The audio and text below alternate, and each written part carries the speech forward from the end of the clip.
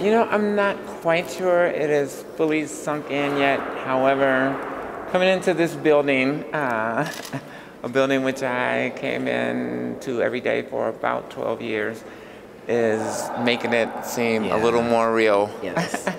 It has not quite yet set in. You know, folks have asked, do you feel the historic nature of this election? And honestly, no, because it's been one conversation at a time, and it's been super locally focused. And so I think also along the lines with Andrea, that stepping into this building, it's like, oh, right, like this really happened. Right. So. Yeah. You know, every day is a pioneer day. Yeah.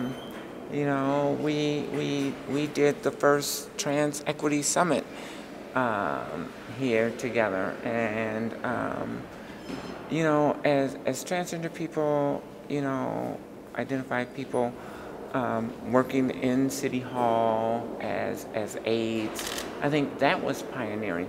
And so this is just the next step. Seriously. You know, this is just the next step.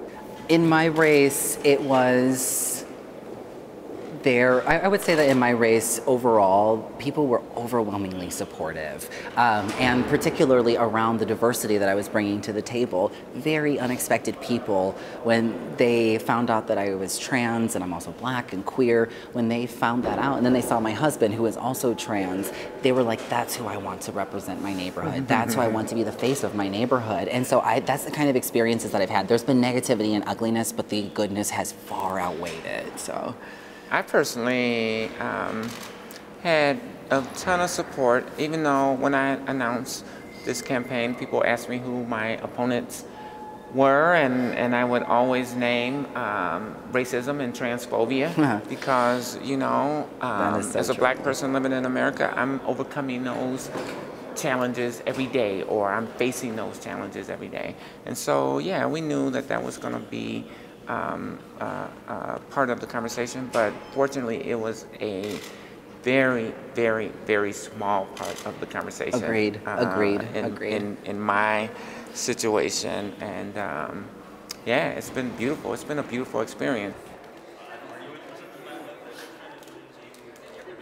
I think you may know that we did capture 73% of the vote. So people were enthused, people were engaged, people were very, very supportive. And I think it's a message. I think it's a signal that hatred and bigotry in this country will not stand. Like we are the resistance. We are fighting back. We are standing up for justice, for fairness, for equity, for all people.